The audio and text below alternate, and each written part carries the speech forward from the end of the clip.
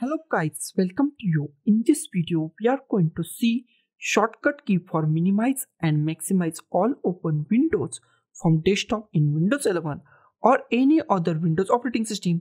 This method is work for all Windows operating system. So let's go.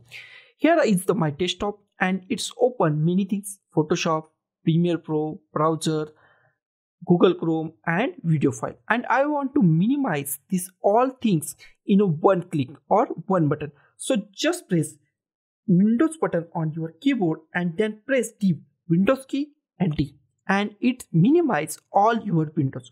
And if you want to maximize this all open windows, that is very easy. Just press Windows and D key once again, Windows and D key, and all windows that you open once again maximize on your PC. So guys, this is the simplest way to minimize and maximize all open windows from desktop in Windows 11 or any other Windows operating system by the simplest way. So guys, thank you for watching this video.